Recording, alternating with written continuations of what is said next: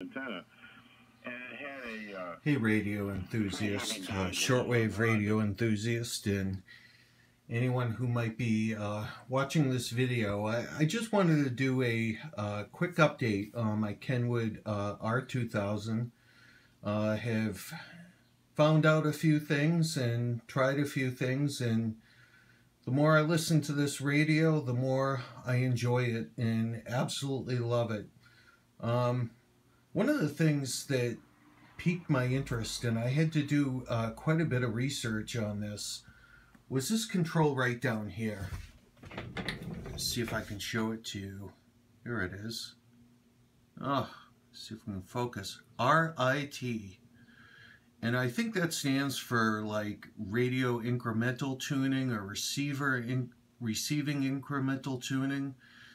It really isn't, but I'll tell you what it is, and that is a modification, by all accounts, done at Universal Radio in Ohio. And basically what they did was they changed the tone control, used the pot that was in there, disabled the tone control and set it at the middle or default setting, and changed some diodes in there and wired a few things up. And this is a very useful feature, very useful modification, and what it does is it allows you to tune your beat frequency oscillator. We'll take it for a spin and I'll show you how it works. Okay, so tuning some single sideband here on 80 meters, and you can hear, sounds like it's a little bit off. So what we're going to do, we're going to adjust our RIT tuning.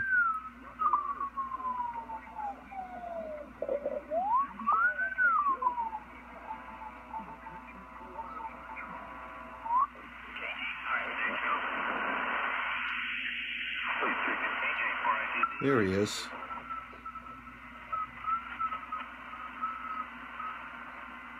Someone's got a carrier over this guy.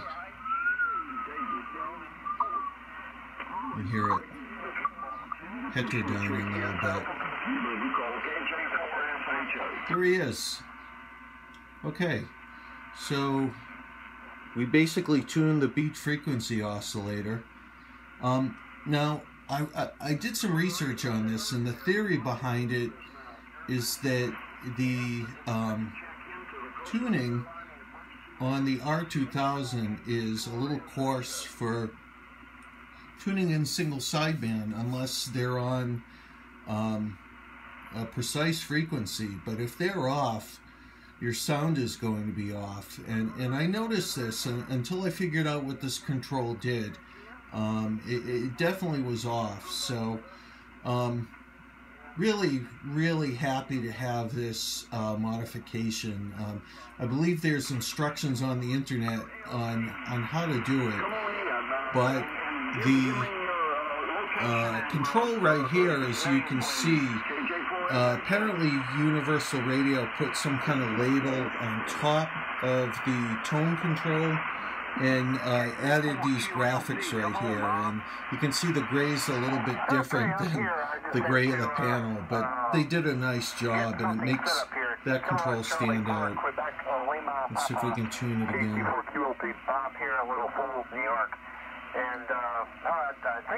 It works like a charm. It works like an absolute charm. So next up, we're going to show you what I've done for external audio and some digital sound field processing. Alright, I couldn't resist. I had to have some external audio.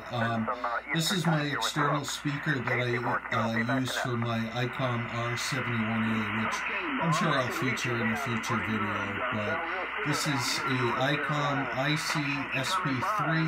It has a mono mini line-in, which works out perfectly because it's looped through this guy. And what that is a Radio Shack digital sound processor. I think the model is DSP 40. but you can see on top here, Radio Shack. So kind of nice to have. I bought this when I was a kid years ago. Used it on the ICOM. Really great for digging out single sideband and working as a notch filter. Guys, I know it's not the best DSP, but I think I paid 40 bucks for the thing on special, on clearance. So I didn't get ripped off, and for what this thing is, it works so darn well. You've got noise reduction for AM, single sideband, and CW. Those are your filters, and then your bandwidth is wide, medium, and narrow. Real simple. You can turn the DSP on or off. Okay, sounds like someone is screwing around there on 80 meters, but that's the DSP. Has a headphone jack. Also has a amplified speaker on the top. I might bring this external speaker back to use on the ICOM, because the stock audio on the ICOM really is terrible. You know, whatever roll-off design they used, it's just not a good sound. But this external speaker makes it sound a lot nicer. I actually put some baffling in there. I remember when I was a kid, I sealed it up and gave it some acoustic, I guess you'd call it almost like padding or acoustic foam. But for now, I couldn't be happier. This is a fun radio. I probably wouldn't describe it as a DX machine like the ICOM R-71A is, but this is a nice listening radio. It's got beautiful sound. It's just a fun radio to tune, and for a digital radio, it's got a lot of charm. You know, the memories, I've got them all programmed. I've got the clocks all programmed. I think I showed you in the last video. But your tuning is pretty old school. Even though it's done digitally, it's done from your knob and your band up or down. So it kind of has an analog feel, even though it's a digital radio. Just loving listening to this unit. I think I'm going to be listening to it for many hours to come. And oh, by the way, I did also add a ground wire as well. So we've got a 75-foot long wire, and we've got a proper earth ground. So she's running great. And anyways, I hope you enjoyed this video, and happy tuning.